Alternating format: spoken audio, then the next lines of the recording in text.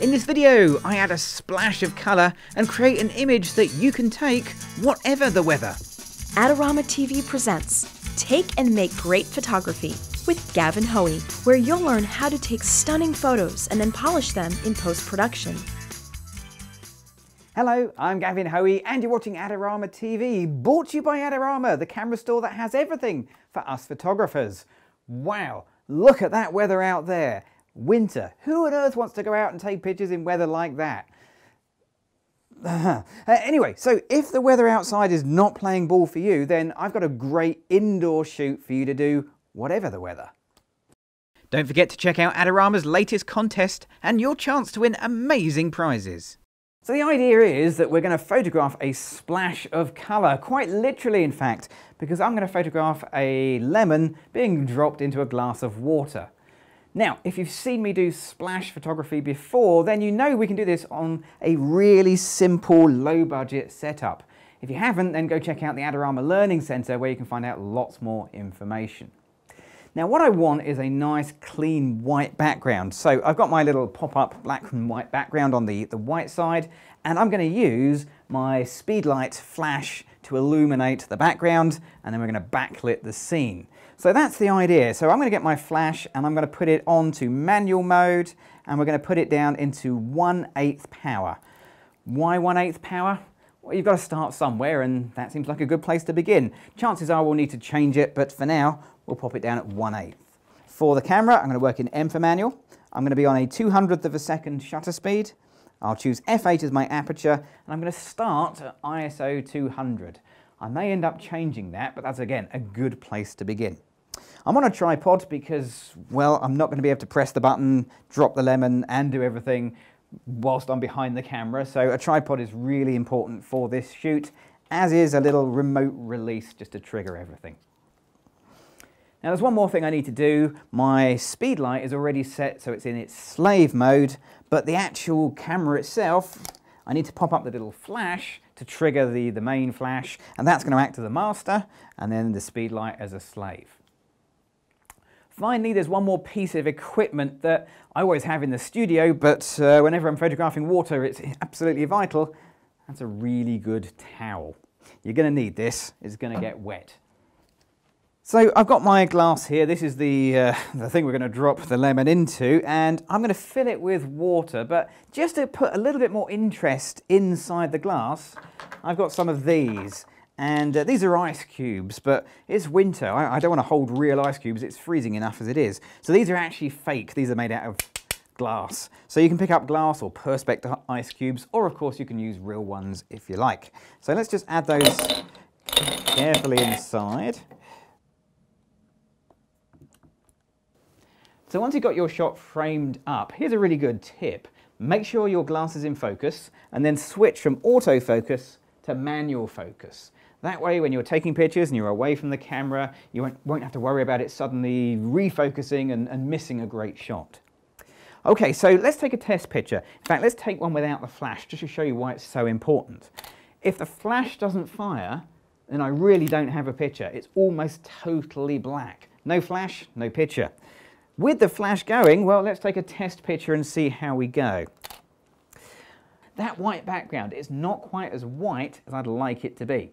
Now remember, I'm on 1/8 power for the flash, so I've got a little bit of wiggle room here. Let's go and increase the flash power. So I'm going to dial it up from 1/8 to 1/4 power. So that's one more stop of light. That's going to make things brighter. That may well be just the right solution. Let's take the same shot again. Here we go. Yeah, that's better. I've definitely got more white. Yeah, I'm losing a little bit still. There's a bit of grey on the background. Now, I don't want to go any more on the flash than 1/4 power because the freezing power of the flash, the reason water comes out frozen and sharp is because the flash only lasts for a very short period of time. At 1/4 power, the duration is about a 4,000th of a second.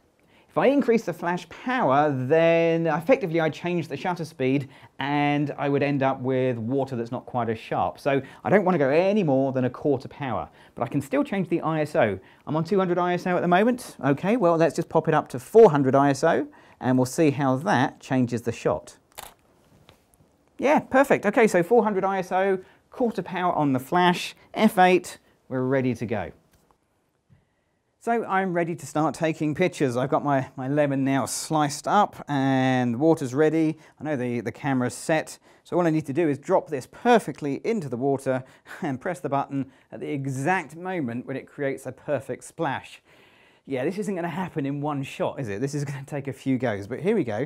We'll line things up. I'll try and remember to get high enough so my hand's not in the frame. And splash. Okay, well, how did that go? Well, that's not too bad. That's a pretty good splash, but there's probably a better one in here somewhere. So let's get my lemon back and we'll top up the water. There we go. And we'll go again. And this really is a numbers game. The more you do this, the more chance of getting a good splash.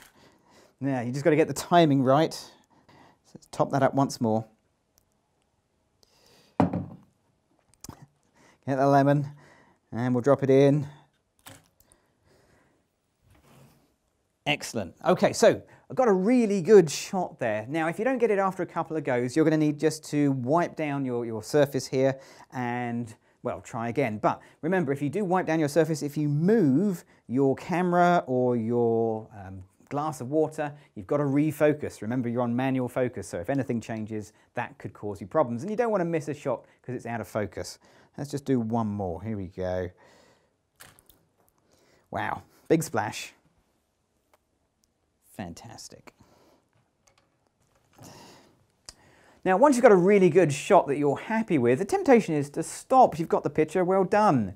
But maybe try a couple of other ideas and try going closer. So I'm going to reframe, go closer, and just take loads more pictures.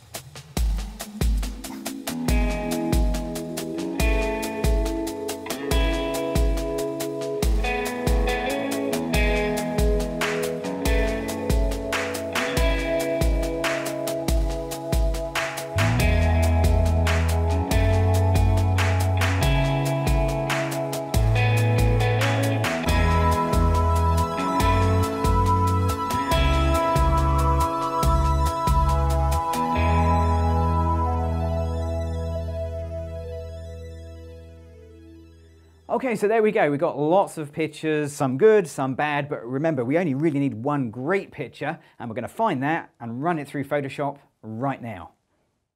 So of course, when I said Photoshop, what I meant Photoshop Lightroom, because Lightroom is the perfect tool for editing lots of pictures like that shoot. So let's see how it's done. So what I've got here are just a few of the pictures that I shot, and you'll see that the glass doesn't change shot to shot, the lighting doesn't change, only the splash changes. And on some it's very good, others it's not so good. I think that's not so good. That one's a great shot. And these literally are one sequence of images. Yeah, not so good. So I'm going to choose my picture to process, which will be this one here. And the great thing about Lightroom is when you process one picture and you want to repeat it on lots of pictures, it can do it automatically and pretty much instantly. So first thing to do is have a look at this white background. Is this white background as white as I thought it was? Now, when I took my pictures, I looked at the back of the camera and I had the highlight warning blinking away saying that background is nice and bright and white. Trouble is, the back of the camera shows you a JPEG image, so it's processed by the camera, and I shoot in RAW. So these are the unprocessed pictures, and that white background isn't quite white. So let's go and have a little look. So if I turn on the clipping warning there for the highlights, and I come down to the whites and increase the whites, that's what I'm seeing on the back of the camera. So if you're shooting high key and you're processing in Lightroom 4 or Lightroom 5 or Photoshop CS6 or CC, then you find you do have to bump up the white slider to get it to look more like the back of your camera. Now, whilst I'm here, I'm going to push up the clarity. Two reasons, partly because this really does work well with clarity, but mostly because I just like clarity. Next, we're going to make some local adjustments, and we're going to use the adjustment brush. Now, the adjustment brush, first of all, I need to reset all of these sliders. Nice little Lightroom trick. Double click on the word effect. Everything goes back to 0. Now, all I want to do actually is just increase the brightness, the exposure, where it's not quite as bright as it could be. So let's just push this up, maybe sort of 3/4 of a stop, something like that. And I'm just going to paint across the top and round the bottom, just roughly painting in a little bit extra light like so. Now you'll see not everywhere went as sort of white as it could. So I'll click on the new button to make another brush and repeat it. We'll start somewhere different so the pin starts in a different place. Otherwise you have all the pins on top of each other and it gets all confusing. Okay, so there we go. That looks pretty good. I can turn off the highlight warning. Yeah, that's fine. Now, whilst we're making local adjustments, let's zoom in a little bit closer and see what we can do with the inside of the glass. So let's start with the lemon here. Now, the lemon looks pretty good, but it's not as good as some of the other lemon shots. It's gone over on a bit of an angle. I'm going to click on the new button and I'm going to leave the exposure about where it is, but I'm also going to push up the saturation. So with this brush, I'm changing both exposure and saturation at the same time. We can give that lemon a nice little push in brightness. Now the rest of the glass looks pretty good. Now it's worth noting, have a look at the edges of the glass. Can you see there's these nice dark strips around the outside and also around the outside of the splashes as well? Now those are me. Yep, there's a reason I'm wearing dark clothes for this shoot, because I want those nice dark edges around the glassware and the splash, so you need to have something dark. In this case, just me wearing dark clothes was enough.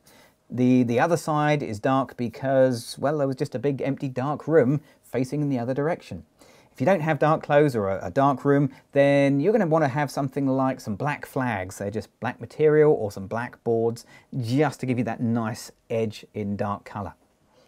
Okay, so the actual rest of the glass, what I'll do is just make another new brush, and this time I'm going to reset everything and just decrease the highlights so they're not quite as bright, and remove any saturation because I don't want any colour in these parts of the picture. I only want the colour to come from that yellow lemon, and there is just a hint of colour there. Other than that, everything else looks pretty much monochromatic. Okay, so there we go. Let's fit that back onto the screen. And there's the picture completed. Now, the lovely thing about Lightroom is its speed at which you can copy that effect onto all the other pictures. Here's how it's done. On the film strip, I'm just going to press Ctrl-A and they all become selected. Then I can click on the sync button and say, yep, check all, synchronize. And every picture gets exactly the same treatment, exactly the same. So let's just go through them and see, yep, they've all got the same processing. And they all look good. And now they're all processed, you can make an informed and educated decision about which one you like. I think that one looks pretty good too. However, you might find if you're painting little things like the lemon, you will need to repaint that from shot to shot. But that one's my favourite picture, and there's my final image. Now, if you're in New York City on the 25th of February 2014 and you'd like to spend the day with me talking about photography and taking some great pictures, well, you're in luck. For one day only, I'm going to be running a series of workshops and seminars. Adorama have made it all possible and it's completely free. All you need to do is jump over to the Adorama website and register. Tickets are strictly limited, first come, first served.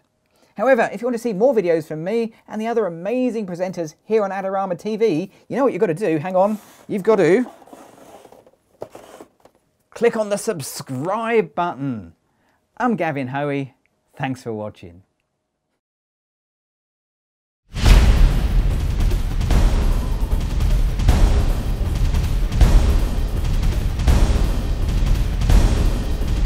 you want great looking prints at low cost? Be sure to visit our easy to use online printing service. Adorama Pix has professionals who treat your images with the utmost care that you can count on. For a quick turnaround on photos, cards, or albums, use AdoramaPix.com.